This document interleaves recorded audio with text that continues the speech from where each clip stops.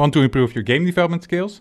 Practice with math. Mathematics are the foundation of every game, from calculating the distance a player has traveled to creating your own imaginable physics simulation.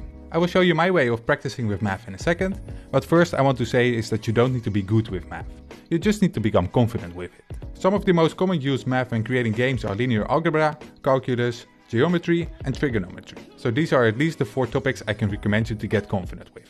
I myself like to learn by doing, so the first thing I like to recommend you is to check out Coding Math on YouTube. Coding Math has excellent videos about basic math topics, and it's fun to follow along and code it yourself.